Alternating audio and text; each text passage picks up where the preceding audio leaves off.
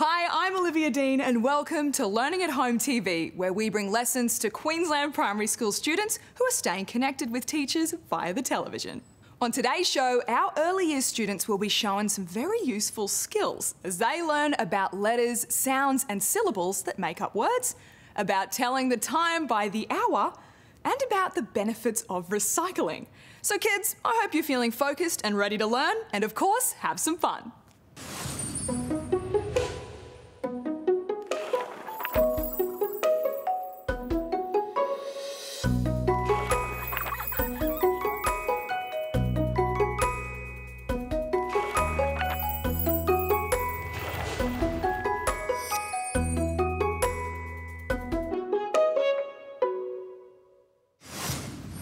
Alright guys, before we click our brains into learning mode, let's get our bodies awake and our energy levels up.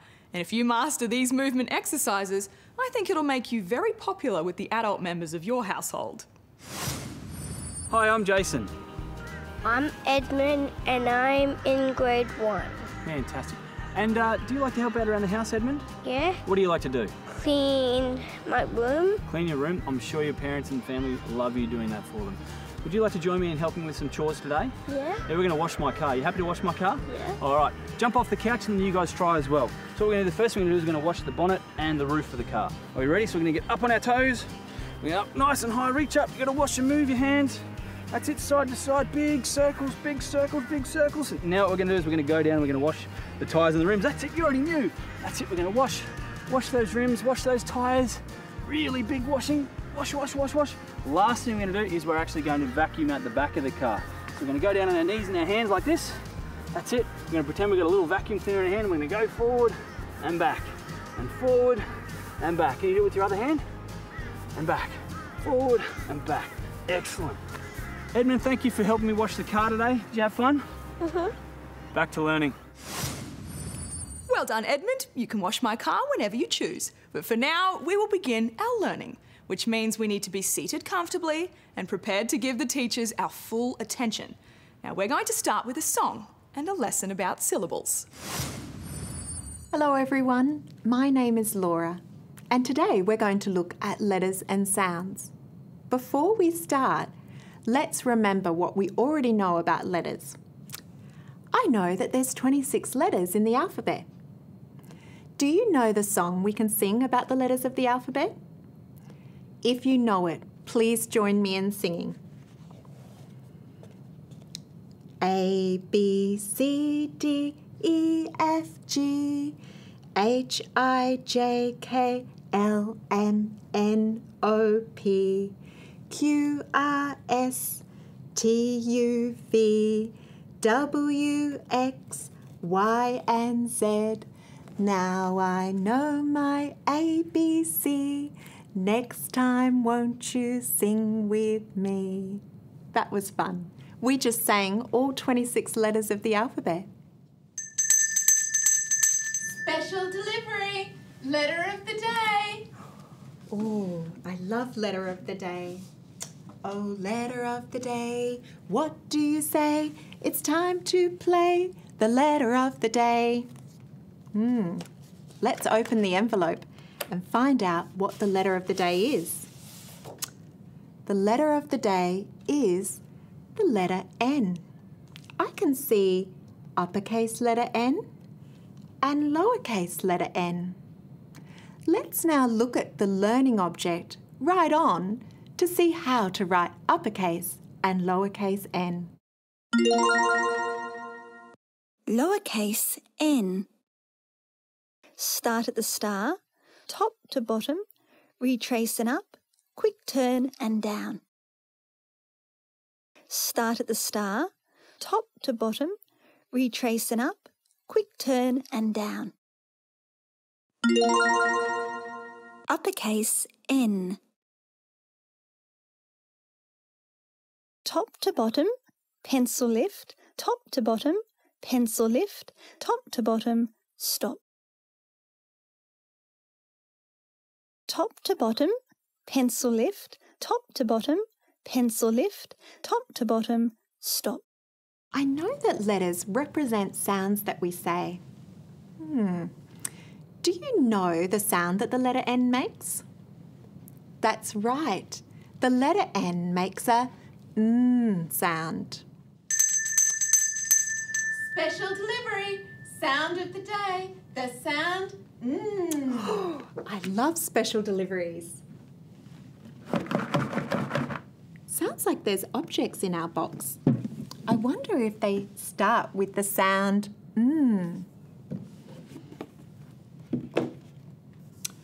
I can see 3 objects. I can see a nest, a purse, and a necklace. One of these words does not start with the n sound. I wonder which one it could be. Nest. Yes. Nest starts with the n sound. Purse. No. Purse does not start with the n sound. It starts with a p sound. Necklace. Necklace. Yes. Necklace starts with the n sound. The 2 words nest and necklace start with the n sound. I know the word purse does not start with the same sound. Purse does not start with the letter N. The 2 words nest and necklace start with the n sound. These words start with the letter N. Did you hear that? I think my friend Sarah has arrived. Hello, Laura. Hi, Sarah. Hi, everyone. You have come along to help us learn about syllables. I have. Could you please start by telling us what a syllable is? Sure. Well, a syllable is a unit or part of sound within a word. When I say the word necklace, I can hear 2 parts, neck, lace. I'm going to hit my drum as I say the word now. You count how many times I hit my drum. Neck, lace. I hit the drum 2 times. There are 2 syllables or parts in the word necklace. Great work, Sarah. Could we try another word? Of course, Laura. Let's try the word nest. When I say the word nest, I can hear 1 part. I'm going to hit my drum as I say the word now. You count how many times I hit my drum. Nest. I hit the drum once. There is 1 syllable or part in the word nest. You are so good at that, and you have taught us a lot about syllables. But let's try another game. I've brought along 2 circles, and the numbers here represent the syllables in the words we're going to say. I have brought along Sarah's name, and we're going to clap her name to find out how many syllables are in the name Sarah. Excellent. Great thinking, Laura. Okay, let's hear how many syllables are in my name, Sarah. When I say the word Sarah, I can hear 2 parts. Sarah. I'm going to clap as I say the word now. Sarah. I heard 2 claps. I have 2 syllables in my name. So I'll put my name, Sarah, in the circle that has a 2. Great work, Sarah. I'd love a turn now. I'm going to try my name, Laura. I'm going to clap my name to see how many syllables are in my name, 1 or 2. Laura. I heard 2 claps, so I have 2 syllables in my name. Thank you, Sarah. Laura and Sarah both have 2 syllables. Great work, Sarah. Great work too, Laura. Today we looked at words with 1 and 2 syllables, but we know that sometimes words have more than 2 syllables too. That's so true. Sarah, thank you for coming along today and teaching us about syllables. Today we looked at letters, sounds and syllables. We talked about the letter N and learnt the sound that the letter N makes. My friend Sarah helped us learn about syllables. Now it's your turn. Hunt for objects around your house that start with the letter N. Try using a drum or clap your hands to learn how many syllables there are in those words. See you next time. Bye. Bye, everyone. Bye, Laura. Bye, Sarah.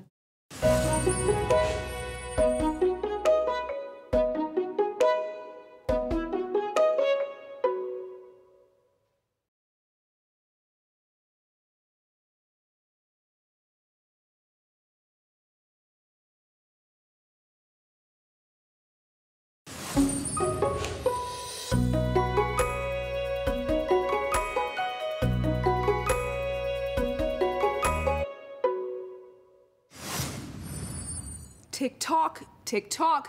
Can you guess what we're learning about in mathematics today? That's right, we'll be learning about telling the time. Now, clocks come in all shapes and sizes, and there are even different types of them. The one thing that they have in common is that they are all very useful in everyday life. Hello everyone, my name is Nigel, and today I'm going to be talking about telling the time. We know that clocks can be used to measure time. They can tell you how long something takes and when something's due to happen. But before we start, let's remember some important things about clocks.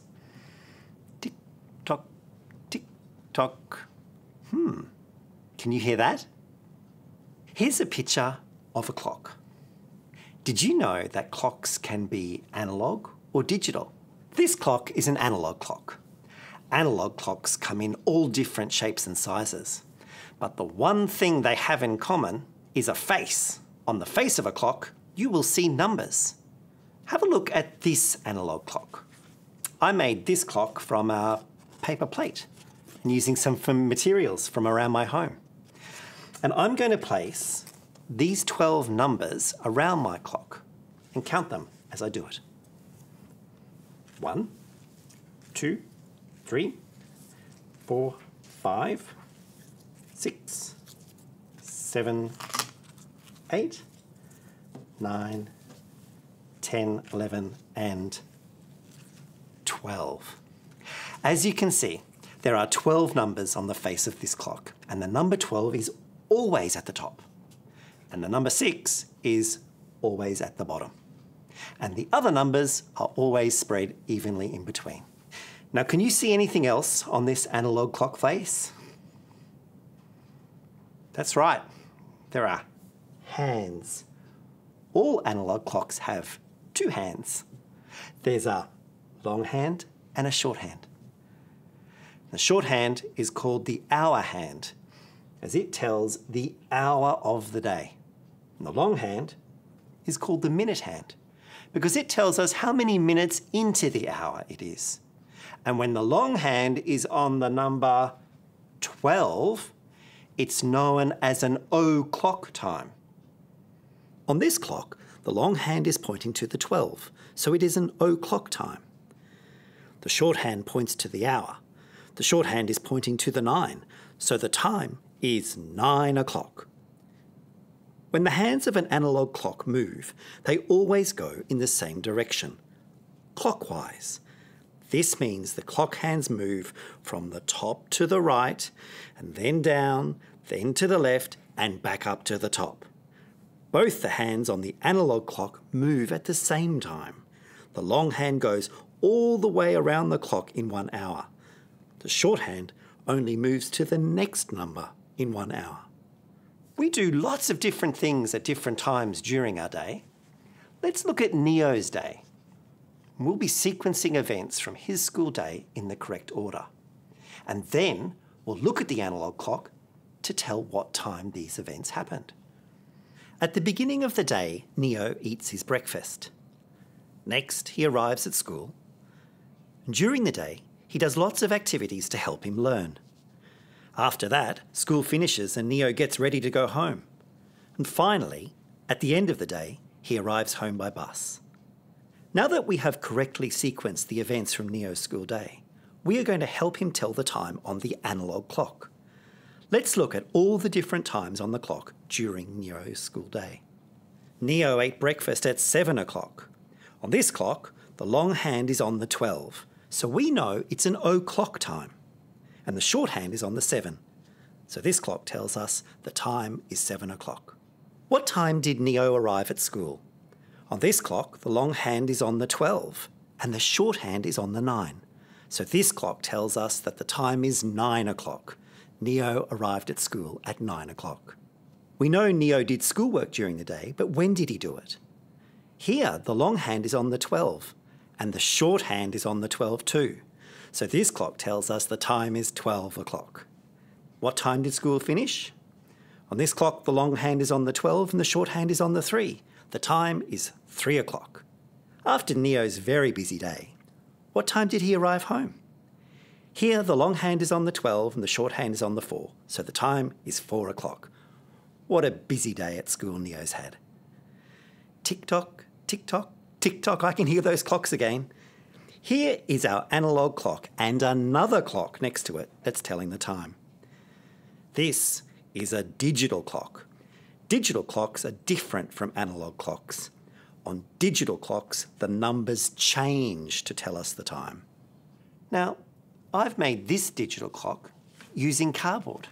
And when we read the time on a digital clock, we read the hour first, as that tells us what hour of the day it is. And the last two numbers on a digital clock show the minutes, and they tell us how many minutes into the hour we are. When the last two numbers on a digital clock are zeros, it's an o'clock time. And the time on this digital clock is 12 o'clock. Let's find out the time on some other digital clocks. I'll read the hour first. It's a 4. I know that the 2 zeros after, at the end, mean that it's an o'clock time. So it's 4 o'clock. This digital clock has a 2 showing the hour. It's 2 o'clock. Let's compare an analogue clock and a digital clock side by side. Both these clocks are showing 5 o'clock. On the analogue clock, you can see that the short hand is on the 5 and the long hand is on the 12. So it's 5 o'clock. The digital clock is reading 5 o'clock also. It's showing the 5 first, followed by the 2 zeros, which means it's 5 o'clock. Today we've learnt about telling o'clock time. O'clock time on an analogue and a digital clock. We know that clocks measure time. They tell you how long something takes and when something's due to happen. Thanks so much for joining me today. You might like to go on a hunt around your house and find where you have clocks. Decide whether they're analogue or digital. And have a go at telling the time. Have fun. Bye for now. Oh, it's time now to chat about well-being. It's important to make sure that we look after our bodies by staying fit and healthy. And it's also very important that we do things that make us feel good about ourselves. Here is one idea that might help you to keep a positive attitude. Hi, my name is Diana and this is Melissa. She is a teacher of the deaf. Looking after your well-being keeps you happy and healthy. One way to help you remember and keep track of looking after your well-being is a journal. A journal is somewhere where you can write things down or draw. You can make a journal on a device, in a book, or on pieces of paper. You get to choose because it's yours. We're going to split our page into 6 sections. Number 1, how I show kindness to others. Write in here what you have done to show kindness. For example, I helped my mum with the washing. 2, how I feel. In here, write how you're feeling today. For example, I'm excited. 3, how I move. Make sure you are moving each day and write it on this box. 4, how I slept. Last night, I went to bed at 8 o'clock and I woke up at 6 a.m, so I had a great sleep. 5, how I eat. Make sure you are eating well. In here, you can draw or write all the things you have eaten and the water you have had today. 6, gratitude. What are you grateful for today? You can keep this journal each day. It will help remind you of things you can do to look after your well-being. Thanks for joining us for this brain break.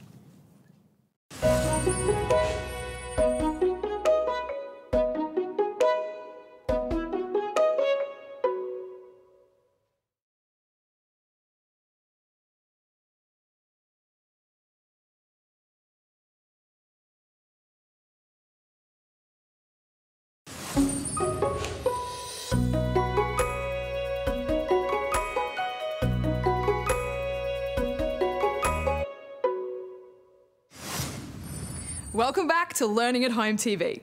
Now, how many rubbish bins do you have at your place? Have you noticed that the bins have different coloured lids? And we must be very careful to read the instructions so that we always put rubbish in the correct bin. In Science Today, we're going to explore recycling and what happens to materials after you've finished with them. Hi, I'm Angie. I have a pile of rubbish here. There are bottles and boxes, cans and papers. Well, it's rubbish to me because I don't want it anymore. But do you know a lot of this stuff is too good to dump? Some of these materials are really useful and they can be given another life by being made into something new. My used paper can be used to make new paper or cardboard. It may come back as a book or a box.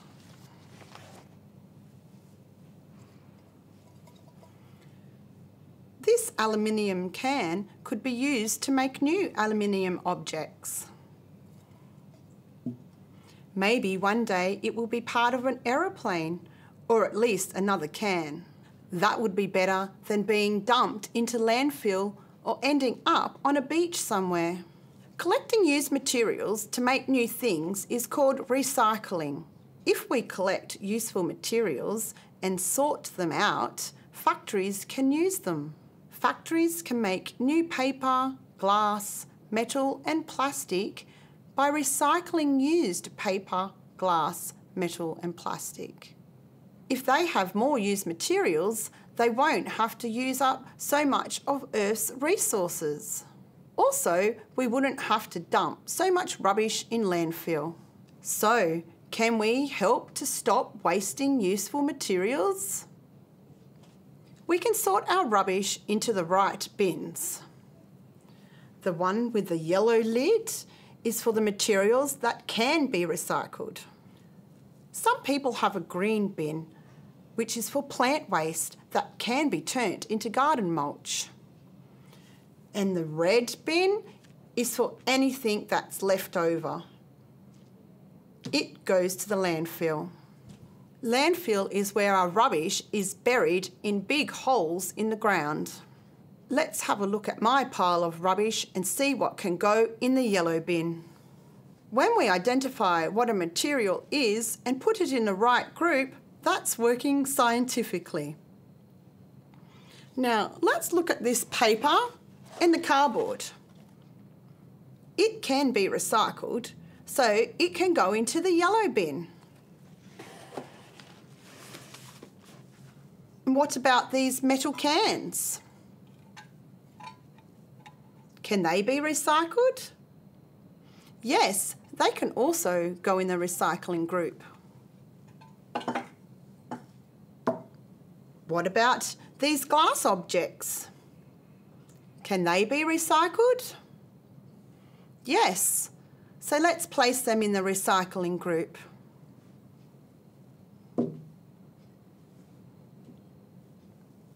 Well, that's a little bit complicated. There's a few types of plastic, and at the moment, the recyclers only want the hard plastic. So these containers go into the yellow bin group. However, these plastic wrappers can't be recycled, so they go into the red bin and they will end up in a landfill. And finally, there's my bag of fruit and veggie scraps. Do you think they go into the recycling bin? Actually, they don't go to recycling. Instead, I can put them in the compost bin in my garden and they can become fertiliser. Now that we've sorted the different types of material, there's not much left to go to the landfill bin.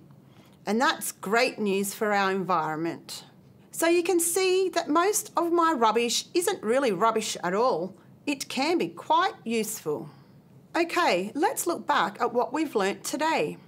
We now know that some materials can be recycled and we can sort materials at home so that useful materials can be reused by factories. Now it's your turn. You could talk to the people in your home about how the rubbish is sorted. You might be able to give some useful materials another life by saving them from going to landfill. I hope you can. Thank you and see you next time.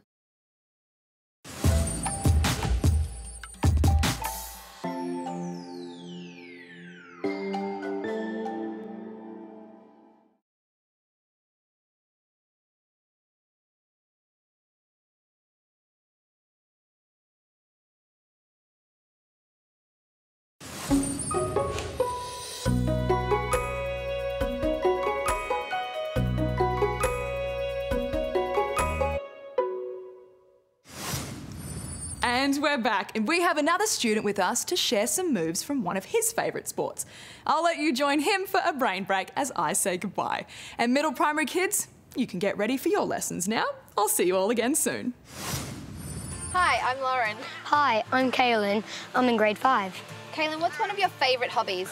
One of my favourite hobbies is swimming. Me too. Shall we do some swimming moves today? Yeah, sure. Let's get active now. The first one we're going to do is our breaststroke arms. So bend our knees, pull out and do big scoops under our arms. That's it. Breaststroke. A couple more big scoops and push. Scoop and push. Nice. The next one is our streamline position. This is really important for when we're pushing off the wall or doing a turn. Squat and push up in streamline. Excellent. Like a rocket. One more. Yeah, nice. Now we're going to practice our backstroke kick. Let's get down on our bottom, put our legs out the front and kick our feet.